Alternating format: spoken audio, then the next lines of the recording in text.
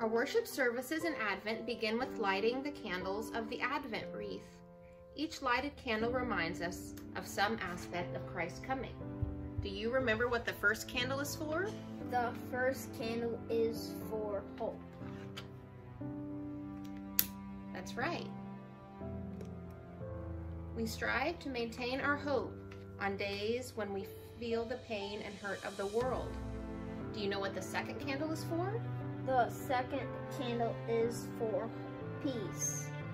Yes, we light a candle for peace because we long for and work for both justice and peace, just as the people of the Old Testament did as they waited and hoped for the Messiah to come.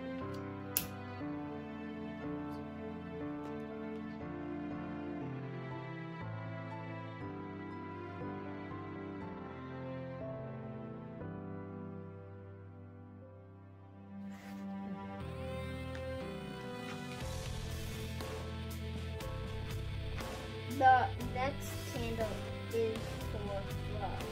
We light a candle for love because God is love and God is with us.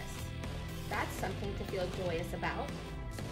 Speaking of joy, let's light our fourth candle.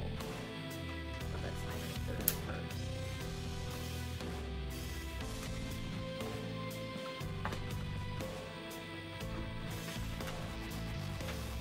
The candle we light today is for joy.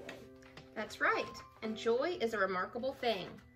Joy is the confident, expectant knowing that God will not fail us. The belief that God's promises will be kept.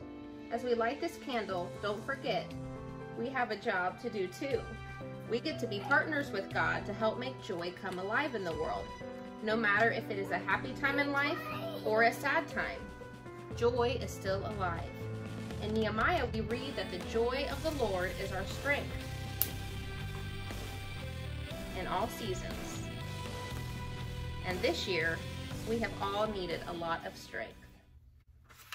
The joy of the Lord is my strength. The joy of the Lord is my strength.